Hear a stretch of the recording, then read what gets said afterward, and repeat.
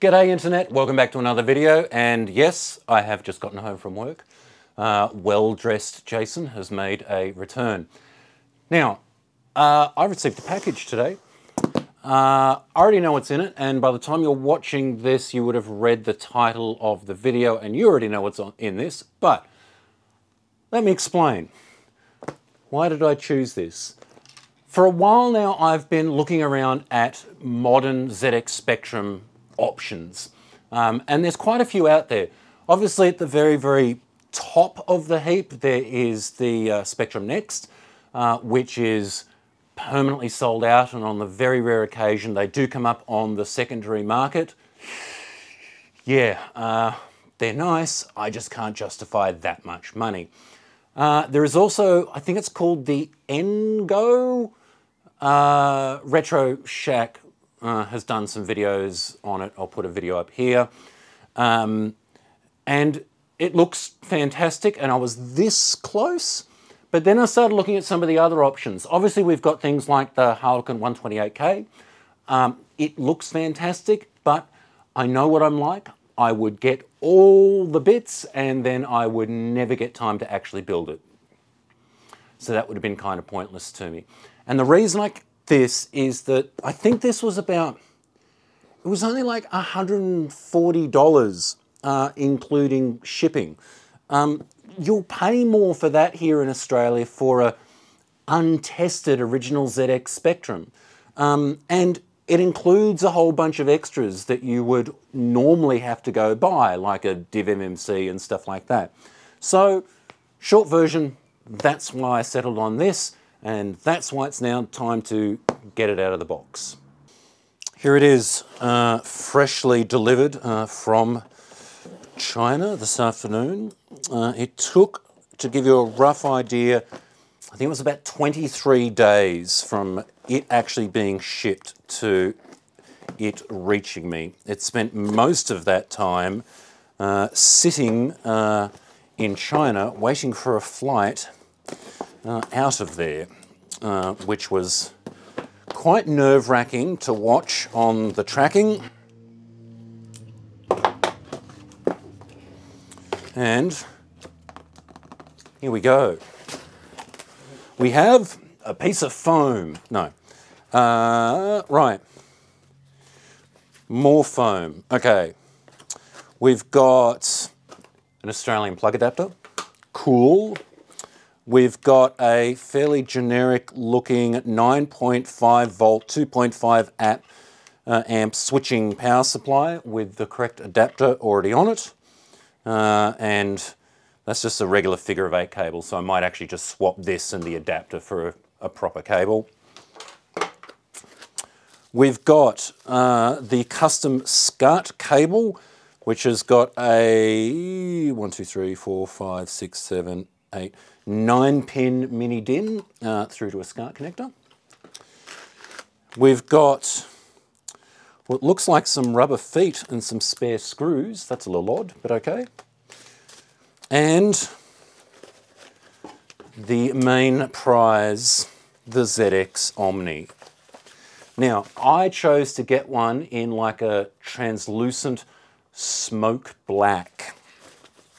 So, I have no idea what this is actually going to look like.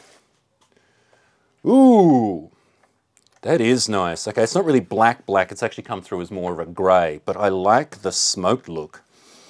We've got classic rubber keys, some buttons, I'll have to work out what they do. Mini DIN for the SCART. I believe that HDMI connector doesn't actually do anything at the moment. What seems to be tape, standard Spectrum edge connector, power, and I assume power button. A couple of joystick ports. I think that's a reset button. I'd have to look it up. SD card for the built-in div MMC, and some dip switches for setting various options. Now, I believe sitting in my email is some instructions, which I'll go look at in a minute. But screw that, I'm just going to go and plug this in, and I want to see what it does. Okay, it's all plugged in. Do I hit this button? Oh. That's what this monitor does. Sinclair Research. Okay. And we're at the basic prompt. Well, I guess there's really only one thing to do at the moment. Why can I never find the inverted commas?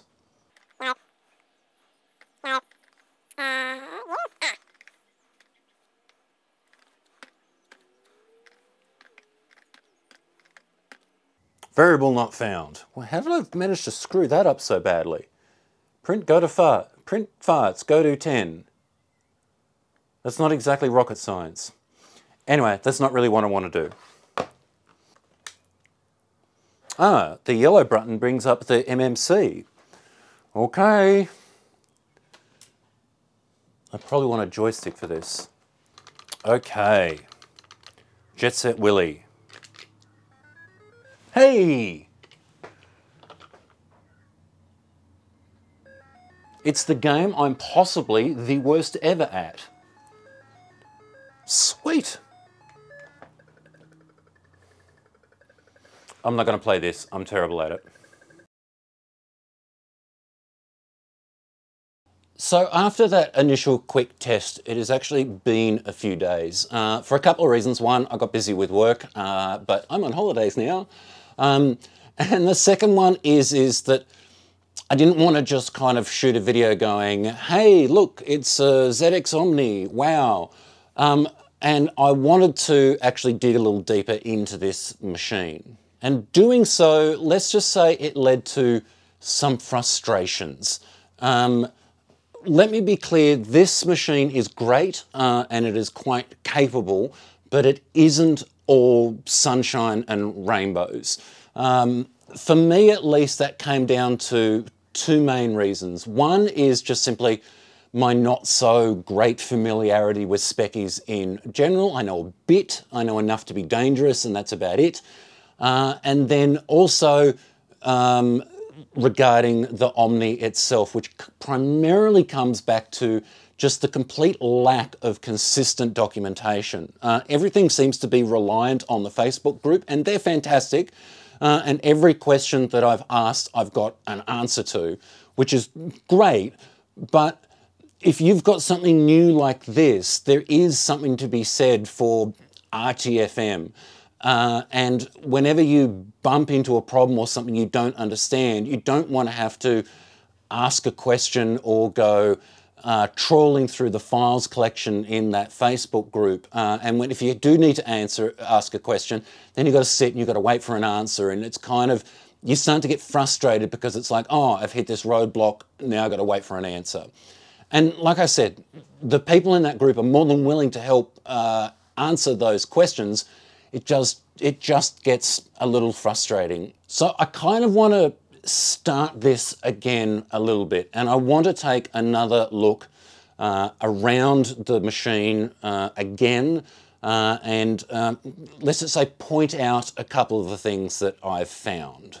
So back to the Omni, and I want to start on this side here. As I said in the beginning, this guy here is a reset button, and it just works, but I had no idea what this button actually does. And after asking in the Facebook group, it turns out it is a turbo button, which gets the CPU running at 7 megahertz.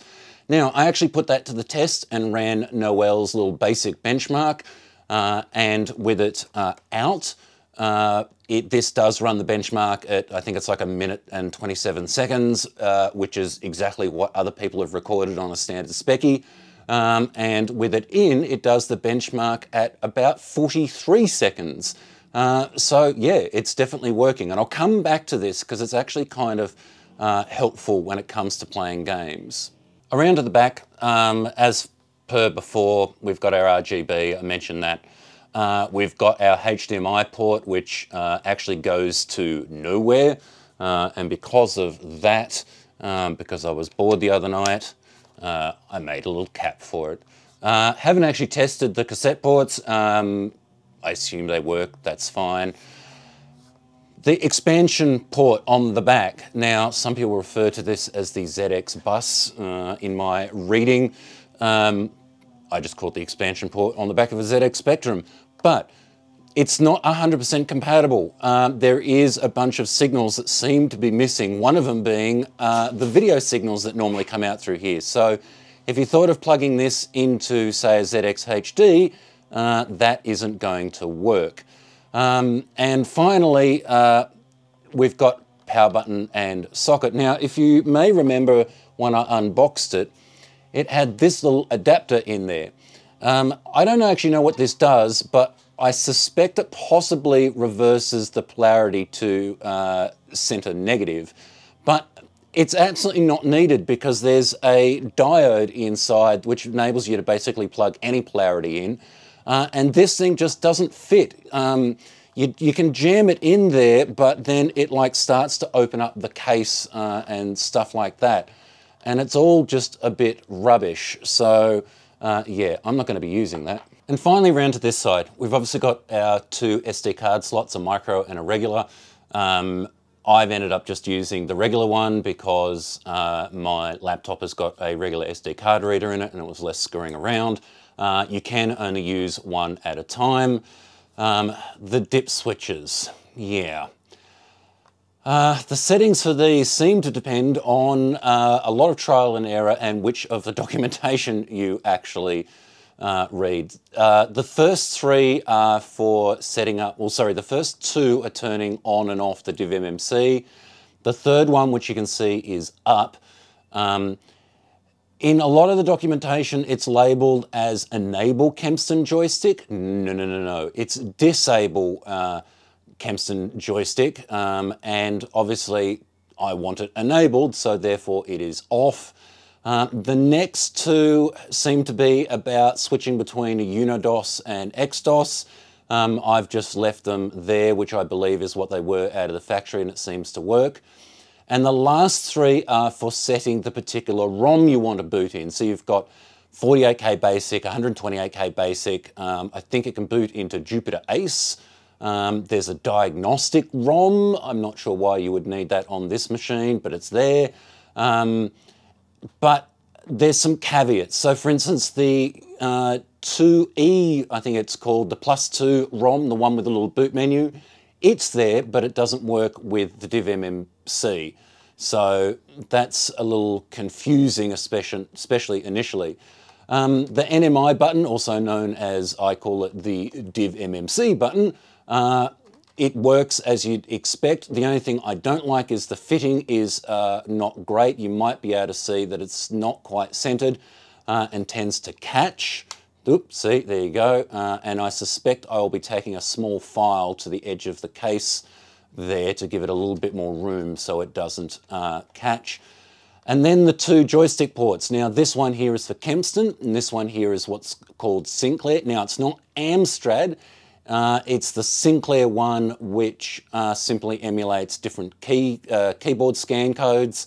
So don't try and plug an Amstrad one in there.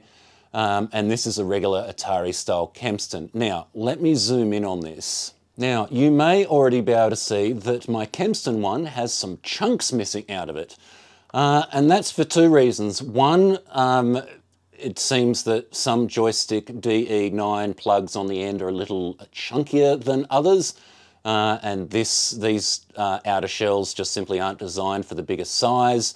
And secondly, whatever this plastic is, it has the consistency of cheese, and you only got to look at it wrong and it breaks. So to kind of alleviate that to a degree, I 3D printed a little frame which goes on there, and A, gives it a bit more strength, and B, hopefully prevents it from cracking any more. So this is the inside of our ZX Omni, and let me show you around. We've got a video encoder just here. This big guy is actually a clone of a genuine AY sound chip. So it's kind of nice that we've got a real sound chip and it's not just emulated or something along those lines. We've got a CPLD, we've got 1, 2, 3 SRAM chips and another CPLD. This here is our Z80 processor. We've got 2 ROMs. I'm assuming one of them is related to the DivMMC, and I'm guessing that's probably what this CPLD here is all about, given its location near the SD card. And then we've got some logic up the top. These two big guys here are for batteries, which is primarily related to the laptop version of this. Although even in desktop mode, you can run it on batteries if you so desire. And this is the charging module for it up here. Down the bottom, we've got a couple of RS-232 somethings, controllers. And this here is actually a Wi-Fi module. And you might think to yourself, ooh, awesome, Wi-Fi. I'd be able to put this thing online. Yes and no. Looking at the schematic, it's all wired into something. And I found a bunch of stuff on the Omni Facebook group, which points to some software that should work with this, and it doesn't. And then when I asked, what am I doing wrong? I got a single reply that basically says, oh yeah, the Wi-Fi doesn't seem to work on this issue for board. So that is quite disappointing. Now, that may start to feel like I've just gone and taken a massive dump on this machine, but please don't take it that way. This is more of a case of, here are the issues that I ran into, and if you're considering buying one of these machines, these are the things you should be aware of. Consider it some expectation management. So let's concentrate less for a moment on what it can't do and actually what it can do, which is actually quite impressive, especially for the money. What you essentially get is 128K spectrum wedged into a little case, rubber key case, with a div MMC, RGB, and your joystick ports, which from a value for money point of view is actually really, really good. I went back through my emails to actually go back and work out what I actually paid for it, and it was $220 Australian, including shipping. Now, there is a long waiting period, and I expected that, and it's on the website saying that I think it actually quotes something like 60 days wait time, but I didn't wait quite that much. Mine was close to about 6 weeks. So to put that into perspective, I did some looking around. On eBay at the moment, here in Australia, a tested working 48K Spectrum is going for around the $250 to $300 mark, okay? A div MMC Future from the Future was 8-bit, I think is on sale at the moment for £70, which is about $120 Australian. So you're looking at $350, $400 all told to put that back together. Now, yes, it is original hardware, and we all love original hardware, don't get me wrong, but you still only end up with a 48K Spectrum with composite video after you've modded it. So for 220 Australian delivered, this really does offer quite good bang for buck. Now, Mark from the Retro channel was kind enough to loan me his shiny new Retro Tink 5X, and that's actually what it's running through here at the moment on this flat panel. And it also enables me to capture some video off it, because I tried to use my OSSC and my capture software just didn't like it. So what I want to do now is actually check out some of the games that I've been enjoying on this machine. Now, one of the things I have actually changed on this is the div MMC menu. So if I hit the NMI button, and this is an updated one that does things like long file name support, which I really like, and also does kind of, you know, alphabetical folders then files instead of just, I don't know what the order was on the original one. I think it's oldest to newest file written or something like that. This works for me a lot better. And obviously there's a whole bunch of demos and stuff like that, and you can see some folders in here that of stuff like that's that Net Manager program, which just didn't work.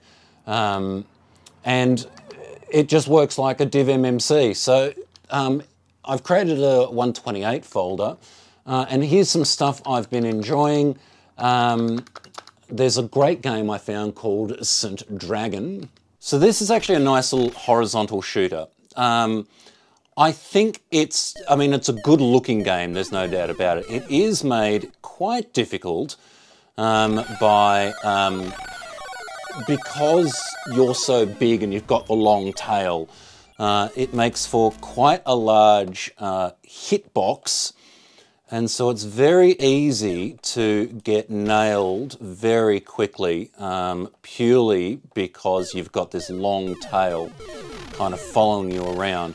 But it's a good looking game, it's animated well, and it's a game that I think plays to the strengths of the Speccy, and yeah, I've actually found it quite enjoyable. Although I do die a lot. Now, another good port I found on this is the 128K version of Renegade, which I believe is just Double Dragon. But there's a bit of a thing about this, and it's something that I find, and this might just be a me thing regarding a lot of Speccy games, and that's that I find that the controls can be really laggy, and I find it especially bad in this, and it can be quite frustrating. I mean, and this is a pretty tough game to begin with. And if we go back to that turbo button that I mentioned before, and if I turn it on,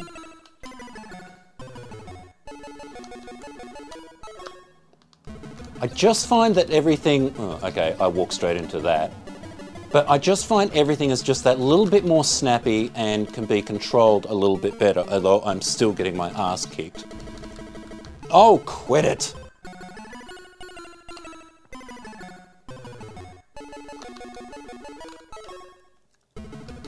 So I actually, as much as this is not a great example, I actually found that the turbo button actually really kind of helps this game. I need to get rid of that guy with, right, the guy with the baseball bat's down.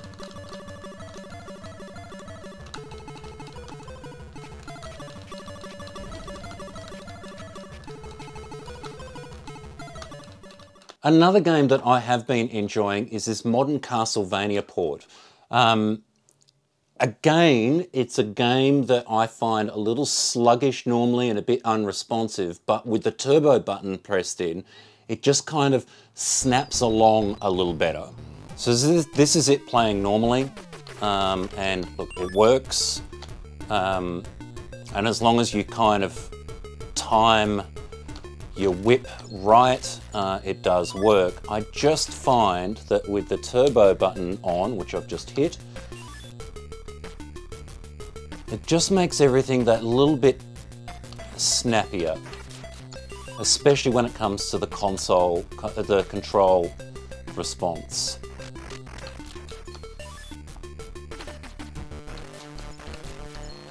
And all in all, I actually think this is a very impressive game, considering, you know, the hardware that it is running on. It actually makes for quite an enjoyable experience.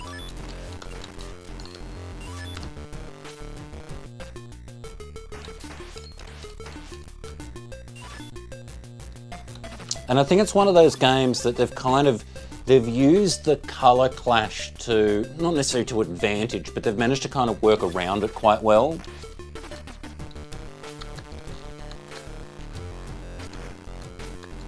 Oh, I'm guessing I meant to hit him, right.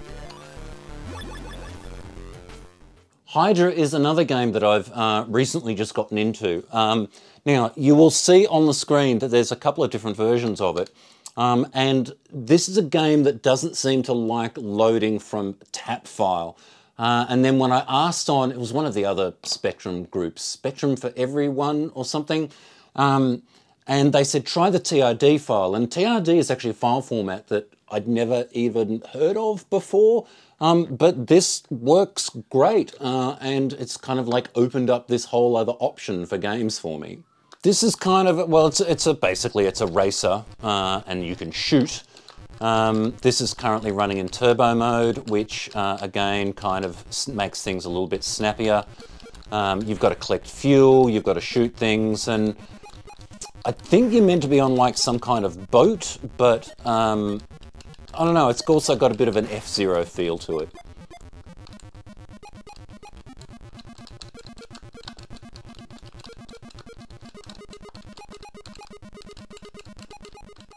So obviously there's some 128K games, and that's kind of pushing this to its limit, I guess, because that's what the spec of this machine is. But obviously you can still play all the classic 48K games, like, you know, Manic Miner and its absolutely terrible intro, which sounds worse when it's on turbo.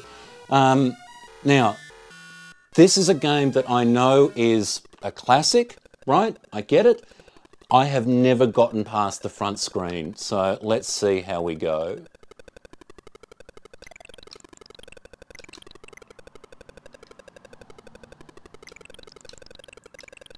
I can usually get up to kind of this bit, and I either always hit that plant, which I just did, or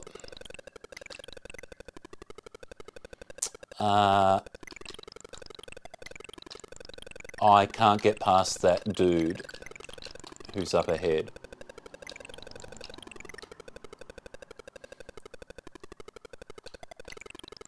No, two. Oh, wait, go, go, go! Don't tell me I'm actually going to do this.